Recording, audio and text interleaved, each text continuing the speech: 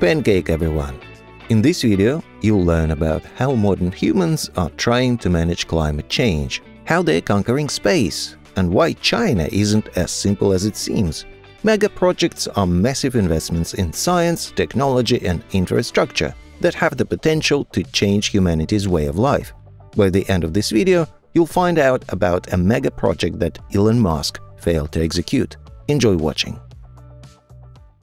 At the end of 2022, Saudi Arabia announced plans to create one of the most unique projects on our planet. The Line, that's the name of the city being built in the northwestern part of the country in the Tabuk administrative region.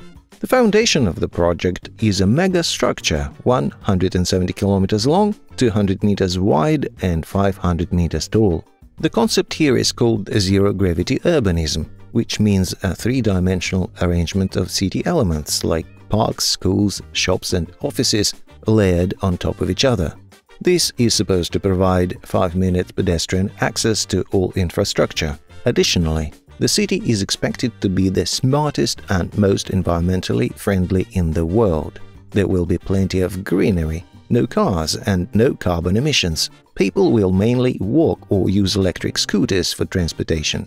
The Line project is part of the NEOM strategy aimed at reducing Saudi Arabia's oil dependency. The project claims to create 380,000 jobs and increase the country's GDP by $48 billion.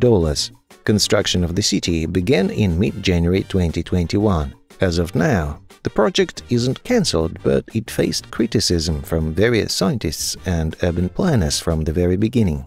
One significant conceptual issue lies in the contradictory nature of the concept. The idea of a linear city stretched along a central road implies an even distribution of employment centers for the population. Otherwise, people flow will inevitably gravitate towards a few locations in the city, causing numerous problems. How they plan to evenly distribute production, housing, shops and office spaces in the Line remains unclear. A preliminary estimate indicated that the construction could take around 50 years. Architects and builders will also need to address the issue of bird migration, as the Line will close off some flight corridors. Furthermore, the city will alter the dynamics of groundwater movement in the desert. The challenge also lies in attracting investments to the project. If Saudi Arabia can overcome all these hurdles, we might soon witness a structure unlike anything else in the world. Initiated by the African Union in 2007, the project known as the Great Green Wall aims to combat soil degradation and poverty in Africa. The main idea behind the project is to create a forested strip approximately 15 kilometers wide and 8,000 kilometers long, stretching from the western to the eastern coast of the continent. By 2030, the wall is intended to help restore 100 million hectares of degraded land, absorb 250 million tons of carbon annually, and generate 10 million jobs in rural areas. Additionally, the initiative directly contributes to achieving the United Nations Sustainable Development Goals by 2030. These 17 goals, set by global leaders, aim to eradicate poverty, promote prosperity and well-being for all, and protect the planet's climate. The African project directly impacts the achievement of 15 of these goals, including fighting poverty, hunger, diseases, gender and social inequality, ensuring quality education, promoting stable economic growth, developing infrastructure through conscious production and consumption of goods, and utilizing renewable energy sources. Thus, this initiative brings together African countries and international partners. With its ambitious geoengineering nature, the project has already attracted over $8 billion in foreign investments and is being implemented in more than 20 African countries. As of today, the wall is approximately 15% complete, and the results of years of work are gradually becoming visible. Over 25 million hectares of soil have already been restored in countries most affected by drought, such as Senegal, Ethiopia, Nigeria, Niger, and Burkina Faso. In 2013, the Chinese government launched an initiative aimed at creating maritime and land trade routes that connect the country with Asia, Europe, and Africa. The mega project envisions the development of new transportation corridors, including railways, highways, seaports and airports. The initiative is called One Belt, One Road, and not without reason. It refers to a phrase from classical Chinese literature that has the meaning of the Silk Road. The routes of the project largely follow ancient caravan paths from Xi'an through Central Asia to Europe, just as the 21st century maritime Silk Road follows the path that replaced the overland Silk Road in the 15th and 16th centuries, when maritime navigation became a more profitable means of transporting goods.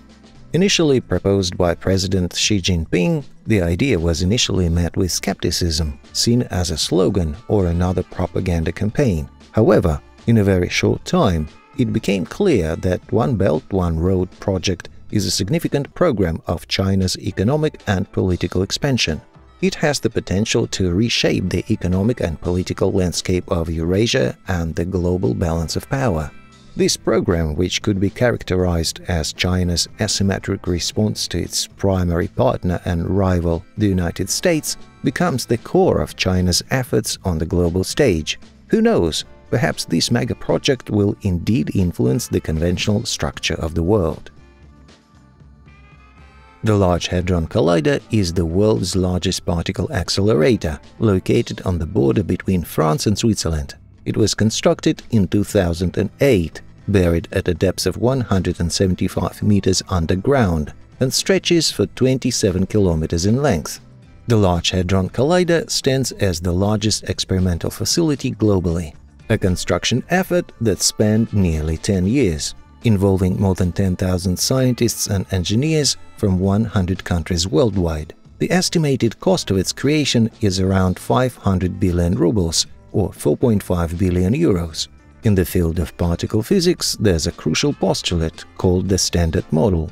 This theory describes how elementary particles in our universe interact: quarks, bosons, leptons and baryons. Scientists are intrigued by these interactions because they can lead to the discovery of new or extremely rare elements that are poorly understood or not understood at all. This, in turn, can provide insights into the world and its matter. To unveil new particles, experiments must be conducted. Colliders assist scientists in this endeavor. These installations replicate processes that occur naturally, with the collected data then being transferred to computers. Scientists can meticulously study the results of the interactions of charged particles. For instance, the Higgs boson has already been discovered. This elementary particle possesses zero charge and zero angular momentum. Active efforts are underway to search for microscopic black holes. Experiments conducted at the Large Hadron Collider are already helping us learn more about the structure of our universe. Who knows? Perhaps in the near future, humans will be able to decipher all the mysteries of space. Also of interest is the concept of the Dyson Sphere. Proposed by physicist Freeman Dyson in the 1960s, it's a hypothetical megastructure. The Dyson Sphere is an enormous sphere built around a star, harnessing all the energy emitted by the star to sustain life and civilization.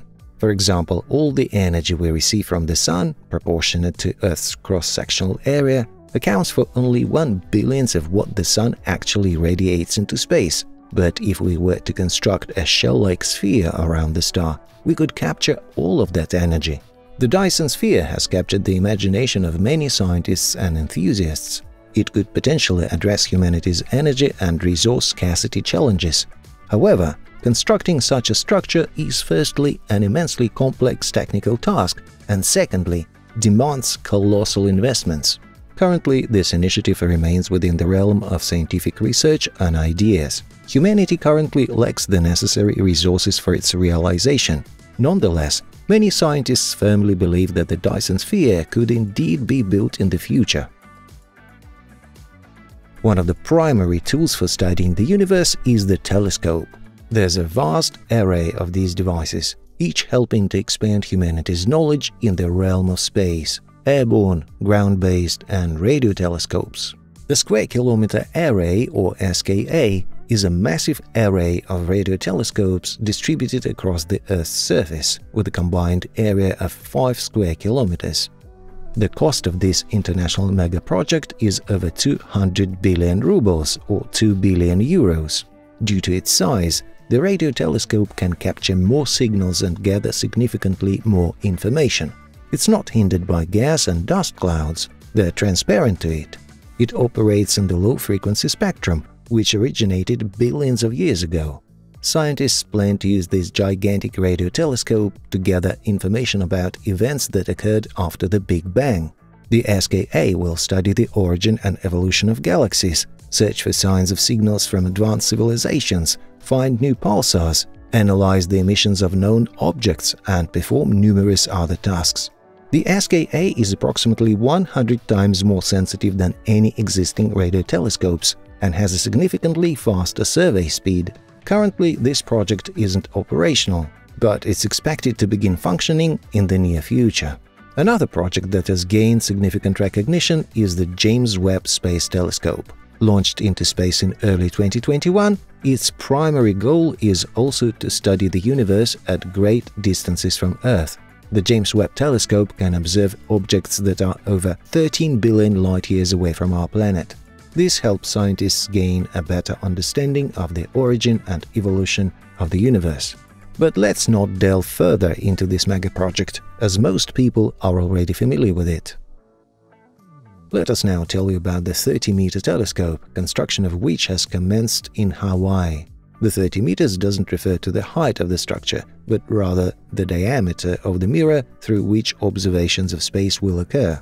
The budget for this international megaproject is around 200 billion rubles or $2 billion. Its construction is planned at an altitude of 4 kilometers above sea level on Mauna Kea mountain. This has posed certain difficulties. The renowned 30-meter telescope project was initiated in 2014 and immediately encountered social-legal challenges. Local activists, citing the beliefs of native Hawaiians, claimed that construction on the sacred mountain is unacceptable. The project was locked in various courts for several years, despite the fact that Mauna Kea mountain already hosts an observatory and several scientific centers.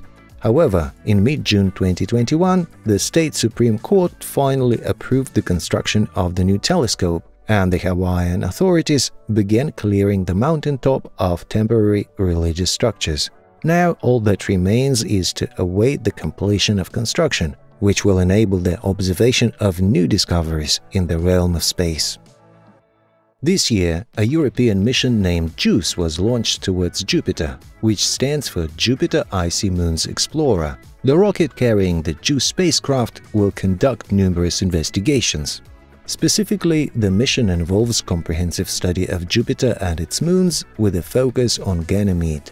There are plans for multiple flybys of this celestial body and even entering its orbit. Observations from Earth and spacecraft suggest that Ganymede might have subsurface oceans of liquid water, making it extremely interesting from the perspective of searching for extraterrestrial life. JUICE will follow a complex trajectory and is expected to reach Jupiter in the summer of 2031. During its journey, the spacecraft will execute several gravitational maneuvers, including 3 flybys of Earth in different years, a Venus flyby in August 2025, and passage through the asteroid belt. The choice of such a complex trajectory is due to the fact that JUICE will require a significant amount of fuel to operate near Jupiter. Yes, this trajectory will lead the spacecraft to the gas giant only in 2031, but with minimal energy expenditure. The JUICE mission is being carried out by the European Space Agency with a total cost of 150 billion rubles or 1.5 billion euros. It falls under the flagship missions of Class L, which are particularly important and designed for long-term operations. The spacecraft and its launch were the result of collaboration among specialists from 23 countries, 18 scientific institutes, and 83 private companies. Now we only need to wait for the mission's results and hope for its successful completion. Now let's move on to a megaproject envisioned by Elon Musk.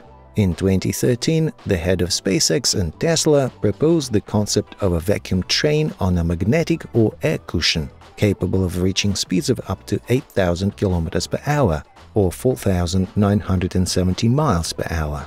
The transport itself takes the form of a capsule, propelled by an electromagnetic gun. The same system catches and slows down the capsule at the end of the tunnel. The vacuum train doesn't need to overcome air resistance during its movement, and thanks to the magnetic or air cushion, it avoids the friction of traditional rail wheels. This enables the train to travel at twice the speed of an airplane. This project was named Hyperloop, and it successfully underwent testing. In 2020, the company's employees assembled a 500-meter tunnel and propelled a capsule with people in it through it. The testers reached a speed of 172 km per hour or 107 miles per hour, with the upper speed limit of the system being 1200 km per hour or 746 miles per hour. However, the testing phase was as far as the project progressed. It never materialized. What stopped such an ambitious idea? According to the official version, the Hyperloop project was heavily impacted by the coronavirus pandemic. However, some media outlets believe that Elon Musk miscalculated the operational costs. At the promised fare of 2,000 rubles or $20, the actual cost would be around 100,000 rubles or $1,000. So while the project is technically feasible, it's unlikely to be used. Time magazine found another reason. They claim that Elon Musk misled everyone. Hyperloop was a diversionary maneuver intended to halt the construction of a conventional high-speed railway in California, which local authorities had been working on since 2015. The introduction of convenient public transportation in the state would reduce the demand for Tesla electric cars. Consequently, the billionaire intercepted the initiative and sold the Hyperloop idea as a more efficient replacement for the standard railway. However, these are all speculations and rumors. Testing has proven the feasibility of such a train's existence, so we can still hope that one day humanity will be able to cover significant distances in short periods. Megaprojects are highly important endeavors. They demand significant investments and involve immense risks, but in the long run, they provide substantial benefits to all of humanity. They help us better comprehend the universe and our planet, as well as develop new technologies that can enhance the lives of every inhabitant of Earth. Thank you for watching.